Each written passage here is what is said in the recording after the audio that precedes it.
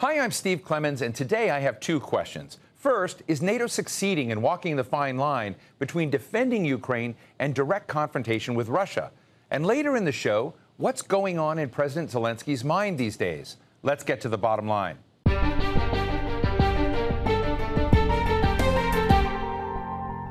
One of the major effects of the war in Ukraine is that it has revived NATO.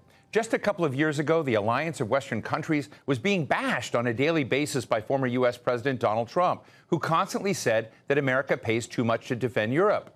But now the U.S. government has poured billions into Ukraine, and President Joe Biden has asked for another $33 billion. The flow of weapons from the West to Ukraine is the biggest supply since World War II.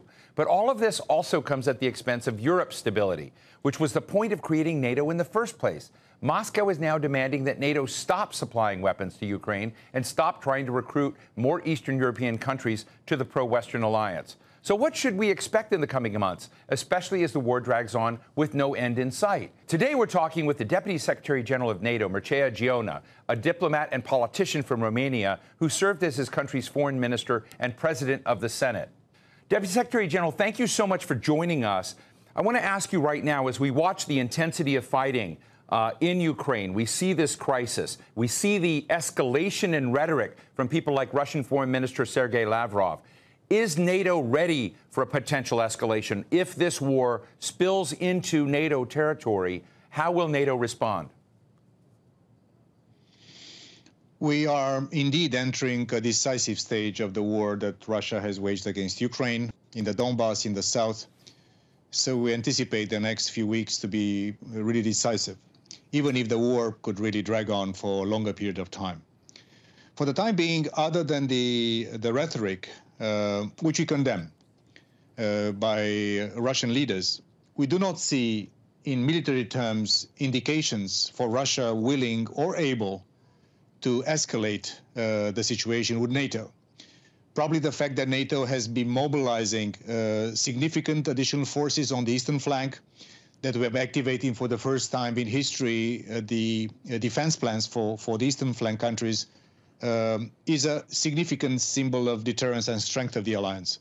So the war probably will rage on even more intensely, with even more casualties, with more sacrifice. But at this timing point, we do not see a risk of escalation between Russia and NATO. And we are also trying to avoid an escalation between NATO and Russia. Look, I cannot imagine how complex your job is. There are a lot of members of NATO. There are new ones like Finland and Sweden that are talking about joining. That's still on the table for other states as well. I think before this crisis, NATO was kind of taken for granted. I think people felt NATO's there, but now we see a new purpose. We see a revived sense of purpose of that alliance. How healthy is it? Tell us about the inner workings that you have to deal with every day with these different delegations, different militaries. I just love to give our audience a sense of the inner picture. I've been in this game and in this line of work for many years, as you said, Steve. I've never seen NATO so united. I've never seen a common sense of purpose. And in a way, this war that Russia waged against Ukraine galvanized, in a way, NATO, but also our public opinions. Something that I think is just extraordinary is not only the fact in which governments, U.S. government, England, UK, Romania, whatever, NATO, Jens Stoltenberg, myself, were reacting to this crisis in a very professional and united way. But our public opinions, our businesses. When Russia waged a cyber attack against Ukrainian satellite providing telecom and internet to Ukraine, all of a sudden an American private company came to the rescue. We are seeing NGOs raising money for Ukrainian refugees. So what I think is just remarkable is not only the political or military side of NATO re-galvanized, but our democracies, our public opinions, our businesses, our citizenry. And this is something I believe is nothing short of formidable. And we hope to keep this momentum going forward. Has there been a kind of, I don't know how to put it otherwise, than a kind of polite surprise at the resilience of the Ukrainians after this invasion, a polite surprise about Volodymyr Zelenskyy's resilience in this moment and his leadership? We have been training as NATO or NATO countries individually the armed forces of Ukraine since 2014. after the illegal annexation of Crimea and the occupation of the eastern part of the Donbass. So we knew that Ukraine, as a military, has been transformed into a quasi-NATO standard, while Russia has remained as a post-Soviet army. And I think that the difference in command and control, in the quality of leadership in the military was not something that surprised us. But I think everything was surprised by the immense bravery of Ukrainian people as a whole, beyond the military. The fantastic communication skills and heroism of President Zelenskyy and his team. So this is where I say we were pleasantly surprised by the resolve, by the level of sacrifice, by the level of ambition to defend their land. This is where we're surprised. But in terms of the transformation of the Ukrainian armed forces, we're not surprised because they are already a modern army. And with the support they get from NATO allies, they are becoming even more formidable as we speak. And this is our intention, to continue to help Ukraine in its just fight against the aggression of Russia. Mircea, I'm going to take the liberty of asking you a question not about NATO. I mean, you and I have known each other for many, many years, and you're a leading face of Romanian civil society and civic engagement. You've been president of the Senate there, foreign minister, ambassador there. I'm just interested in how this crisis has changed how an average Romanian citizen feels about their place, because they're pretty close to Russia. They're also part of NATO. But has it changed the internal dynamic of identity and how Romanians feel in this moment? You know, many of the younger generations were taking democracy and freedom for granted in a way. Because we are part of NATO, because we are part of the European Union, because we are part of the Western family of nations.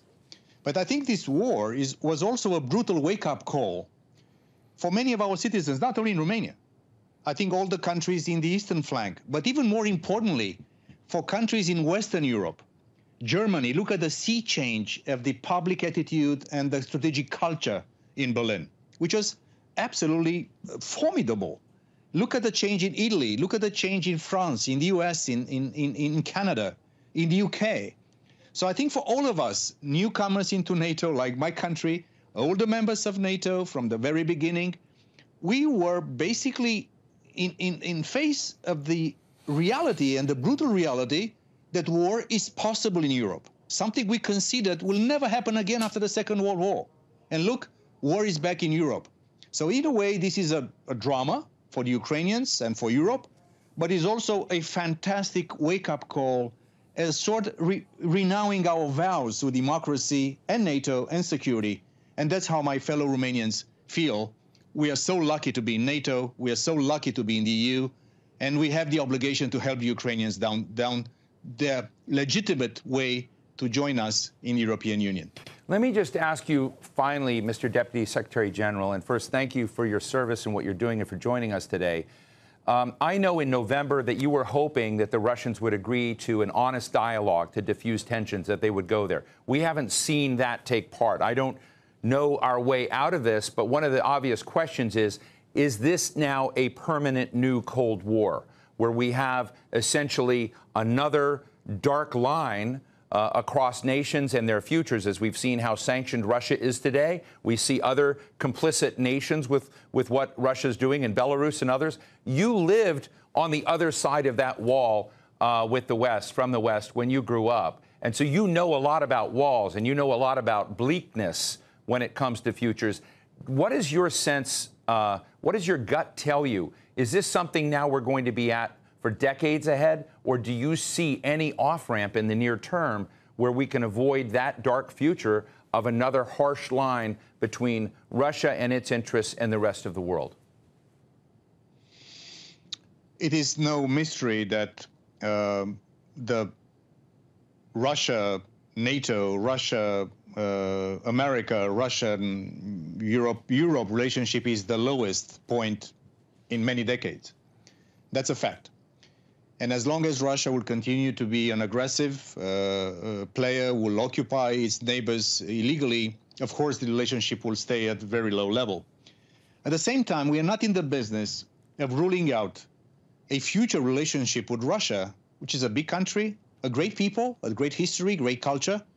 So when Russia will realize that this is not the way to approach European security and to engage its neighbors and its partners in Europe, I do not rule out a moment in time, I don't know when, but a moment in time when things will, if not come back to normal, when some form of dialogue with Russia would resume. But as long as they occupy territories, they behave like they behave, will be very difficult for us to do that. But again, we are not ruling out that in the future, in a moment of Russia's choosing in a way, when they change course, I know that we'll be ready to re-engage with them once they've been changing the way in which they approach security, politics, and also values. And this is something very important for NATO. Deputy Secretary General of NATO, Mircea Geoană, thanks so much for your candid thoughts and joining us today. Now we turn to the issue of what's going on inside the head of Ukrainian President Volodymyr Zelenskyy these days. And we're fortunate to be talking with a journalist who shadowed Zelensky's team for 2 weeks and interviewed him in his compound in Kyiv. Simon Shuster is a correspondent for Time magazine, and his cover story comes out this week, How Zelenskyy Leads. Simon, it's an incredible bit of reporting. I had chills reading what you were sharing about being with Ukraine's president under extraordinary circumstances. You were there. I guess my first comment to you is, share with our viewers right now what the sense of that is. And I would also just ask you as a fellow in this, how has your reporting in this incredible, let me put here, in Time magazine, it says this incredible document, not shared with the Russians his habits and where he's going?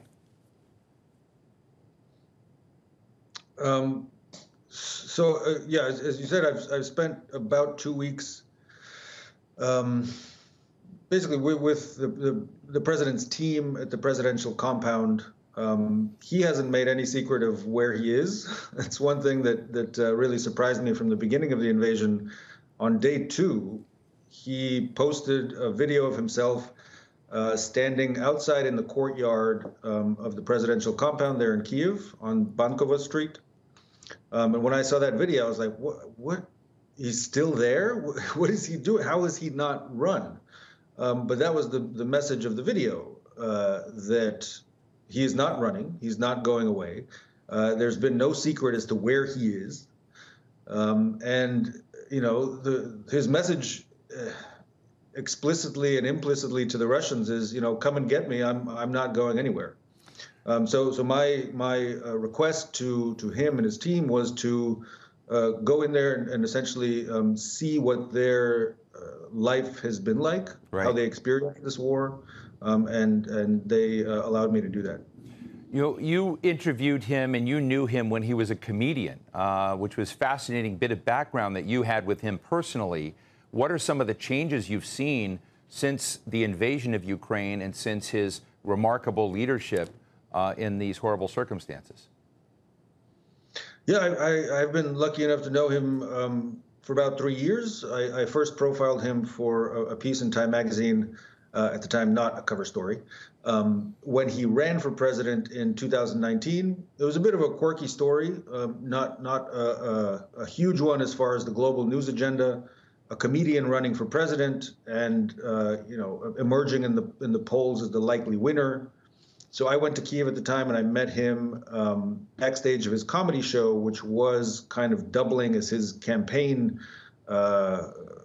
platform, his campaign rally. It was a variety show in Kyiv where he was the star. There was singing and dancing and sketch acts and things like that. So of course, the Zelenskyy I met backstage of that show was a very different person than the one that we've seen, in this invasion. At the time, he was quite naive about politics generally. He was very optimistic and confident in his ability to, find a way to strike a peace deal or reach some kind of accord with Vladimir Putin and Russia.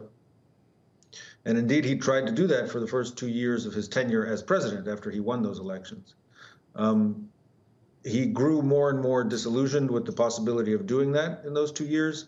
And then, since the invasion, it's a very different man. He's grown a lot more hard, tougher, you could say. In some ways, much more confident in his his own sense of his role as a leader. He doesn't doubt himself as much as I saw him doing in earlier interviews. So this interview for this cover was my fourth interview with him over his career as a politician. And the changes have been, pretty interesting to observe and dramatic in this pretty extraordinary career he's had. We know that Ukraine is a divided country, or was a divided country in some ways. What have been those that sort of thought they were wanted to tilt more towards Russia? Have they been moved by seeing this invasion? Are they impressed now with Zelenskyy? Have you talked to people that might not all have been in lockstep but before President Zelenskyy, before this invasion? Yes. I don't think, honestly, that group of voters will make up a significant block, at the end of this war. I think the invasion has absolutely disgusted everyone I spoke to who may have been more open to some kind of restoration of normal relations with Russia in the past. That's all over. There was maybe a constituency that you could say was pro-Russian before this invasion. There was certainly a significant party in the parliament of Ukraine that represented, in some ways, Russia's interests or acted as a proxy or a stand-in for Russia and its talking points politically in Ukraine. That party is essentially gone as a political player. I don't think it has a power base anymore. I mean, think about it. So Russia promised or claimed that it was invading Ukraine in order to save the people of eastern Ukraine, the regions of the country where, people say they're more kind of Russia-leaning voters. But what's happened to those regions? They've been totally decimated by this war. Thousands of people have been killed by this invasion who were supposedly, the electorate of the pro-Russian forces in the Ukrainian parliament. So there's not a leg to stand on politically after this conflict, during this conflict, for any politician in Ukraine who says, let's get along with Russia and let's make nice and let's try to follow some of Vladimir Putin's ideas about what Ukraine needs to look like. Those days are over. I don't think there's any realistic scenario where Russia has a kind of political vehicle for pursuing its interests inside Ukrainian politics after this is done. Now, you're a real reporter. You're in the middle of it. You can take firsthand reporting. But we're seeing the signals, and I'm interested in information and what the North Star is at a moment when there are major efforts at disinformation out there. But when you're in the middle of this and you see, President Zelenskyy wanting to raise the hopes of people, how do you yourself advise people who are looking at this to be able to separate fact from fiction?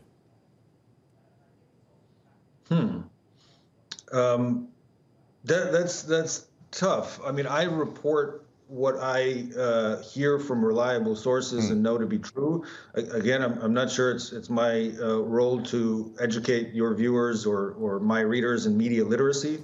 I hope they read and watch reliable sources of information.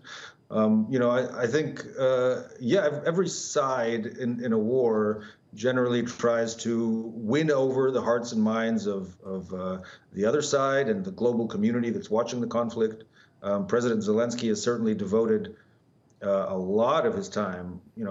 When I was there hanging around the presidential compound, I'd say the bulk of his time is devoted to what you might call communications strategy, right? Giving speeches, writing speeches, meeting with foreign leaders, addressing, various venues from the Parliament of South Korea, right? I mean, the World Bank.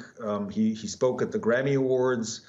So all of these things you could perhaps cynically classify as part of the information front in this conflict. But yes, he's trying to get his message across as forcefully as he can, because he knows that his ability to do that, his ability to grasp and hold the world's attention and maintain the support of the world will in many ways determine whether his country lives or dies. And he's been doing a pretty good job at keeping the world engaged and supportive of Ukraine. Does he worry that he may not be on the cover of Time magazine as frequently as he needs to be to maintain attention? Yeah, that's definitely a concern he has. The last time we sat down, I think it was April 19th, he asked me whether I felt that the world's attention was flagging. So it's clearly a concern. You know, he said that he thinks a lot about how people outside of Ukraine perceive this conflict, understand this conflict mostly through social media, through outlets like Instagram, on their Instagram feeds, and he expressed his concern that the war has been so horrifying to observe, to watch. As he put it, there's a lot of blood and there's a lot of emotion, and he felt the concern that eventually people would just start to turn away because it was just unbearable to watch. It's just this constant stream of pain, atrocities, bombings, cities and communities being destroyed. And he was concerned that the international community and international leaders would just eventually not be able to take it anymore, would essentially turn away, close their eyes. And that, he said, is a real danger for Ukraine. Another thing that he shared with you, and it was so interesting to read it in such raw form, that he himself worries that his military will be crushed by the Russian military so much larger. Does he think that the supplies and systems that are coming in can preclude that fear that his own military will be crushed by the Russians? I think broadly, the sense I got from him and his closest advisors is they're very confident in their own ability to win. I mean, they understand the risks. They understand the risks of Russia dropping, some enormous bomb on the compound where they live and work. They understand the risks that their armies will be surrounded and partly or completely defeated in the battle for eastern Ukraine that just is ongoing now. The level of morale in society and in the military is extremely high. It's extremely high among Zelenskyy and his advisors. I think as a corollary to that, there isn't a huge enthusiasm for jumping headlong into peace talks with Russia on the Ukrainian side. So I do think that, and Zelenskyy said this in no uncertain terms, that the outcome of this current battle for eastern Ukraine will in many ways shape our dialogue at the negotiating table. To put that more simply, let's see how well we can do in pushing the Russians back militarily, and depending on the outcome of those battles, we'll see where we stand at the negotiating table. Well, we're going to have to leave it there. Time magazine correspondent Simon Shuster, fresh back from Kyiv. Extraordinary reporting. I highly recommend people take a look at how Zelenskyy leads. It's the cover story of Time magazine right now. Thank you so much for joining us. Thank you. So what's the bottom line? Regardless of what you think of the war in Ukraine, you really have to hand it to President Zelenskyy. He's a guy who started out as a comic until 3 years ago, and now he's looked upon by his partners in America and Europe as a kind of Churchillian figure, keeping hope alive even in the darkest days. But here's the rub. This war has gone from a sprint to a marathon, and the world has a massive case of ADD, or attention deficit disorder. So what happens when people start skipping over the Ukraine videos on their phones? Is it game over for Zelenskyy and his vision for Ukraine? Does Zelenskyy have to be the entertainer indefinitely? Or will the West find the resolve to commit itself for the long haul, no matter what? The future of what it means to be a sovereign state is what is at stake. And that's the bottom line.